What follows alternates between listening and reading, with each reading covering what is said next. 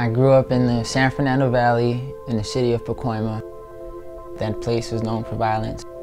My uncles got shot in front of my house. Drive-bys, you would hear gun claps. It's the gang life, and that's just how it is. Soccer was a big deal for me.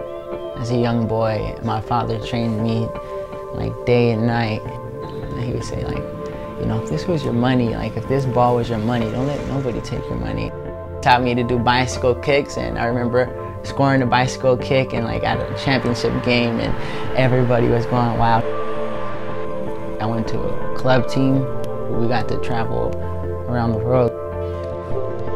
The words that my dad would tell me about soccer did start to lose its credibility in my life because I started to see him make mistakes in life. My parents were addicted to crystal meth. I started to sense different things growing up, you know, like, dang, why are they taking so long to open the door? And when I go in there, it would spray like all kinds of air fresheners because it was either the weed smoke or the meth smoke. When they would tell me things, I would never put them on blast. I would never tell them, like, why do you do this? In my heart, I'd just like have this grudge for us, like, man, like, you know, why should I listen? I played soccer still, but sometimes I didn't want to play.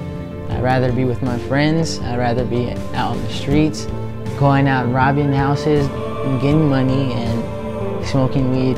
Ended up tagging on the streets, and then you see me on billboards and rooftops and freeways, and that's what I started to love to do. You know, I started to just love the streets. My dad, he would hate it though. He would hate me for not going out playing soccer.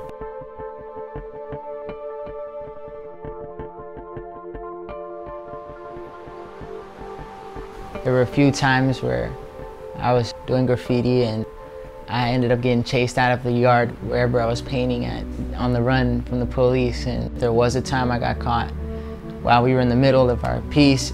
We seen some guys roll up from the side, and we seen these guys pull out walkie-talkies like, hey, and then so right away we knew, like, drop everything, let's go. We hopped this fence. I had left my backpack there with paint and everything.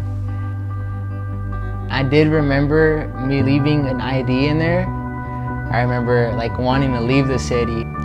Like my Uncle Edgar is living in Santa Monica and going to church, and he comes through and he's asking me, Junior, do you want to come move into Santa Monica? And I'm like, yes, this is like the perfect getaway. I'm at this Christian school and cops come and get me. There was one thing that had happened that day where like I would never forget. My principal, Jack Mefford, had came up to me and just like, hey, and he's talking to the cops like, well, you know, can I pray for him before he goes? And I can remember him praying for me. I was longing, I was hurting for something, you know. I would see at the school students and stuff like that. I would see people just like happy and see their families, and I'm just like, yeah, like, I don't have a family, you know, I don't have a family like as good as yours, you know. I was really insecure, I was hurting. I thought it was radical because he prayed for me out, you know, in front of everybody, in front of cops and students. I'd never seen that before.